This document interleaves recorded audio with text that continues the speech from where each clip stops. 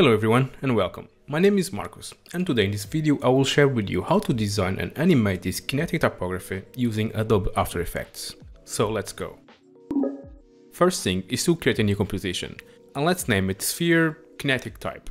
And on the resolution let's make it 1080 by 1080 at 30 frames per second and 10 seconds duration and press OK. Cool. So let's start adding some cool typography.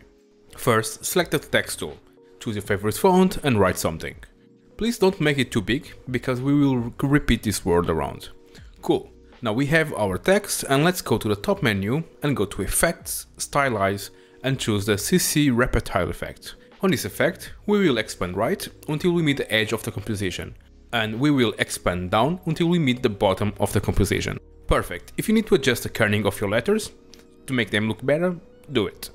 Cool. With that done, we will apply our next effect on this word. So let's go back to Effects, Stylize, and this time let's select Motion Tile.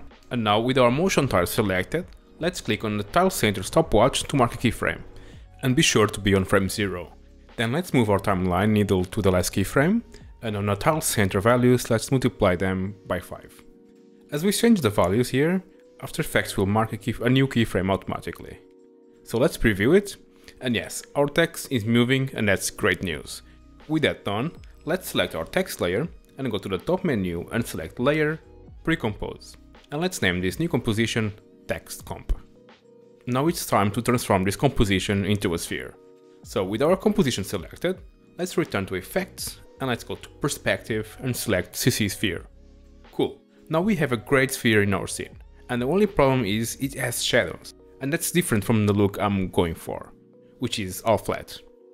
So inside of the effect settings, let's do a few things. First, let's make the render just to be in the outside of the sphere, so we don't see these overlaps of typography. Then let's open the shading properties and increase the ambient value until we no longer see that shading part. Perfect. Now let's go to rotation and adjust the rotation values until we find a perspective that we like. And finally, let's adjust the radius to make this a nice size. And that's it. Then let's preview it, and yeah, it's done. It's ready to add to our render queue and render. Thank you so much for watching. I hope you enjoyed and learned something new today. Remember to like and to subscribe and leave a comment. And please consider supporting this channel with only $1 a month or $10 a year on my Buy Me a Coffee page. I will leave the link in the video description, and that's it. Thank you so much again. Have a good day, a good life, and I'll see you in the next one. Cheers. Bye bye.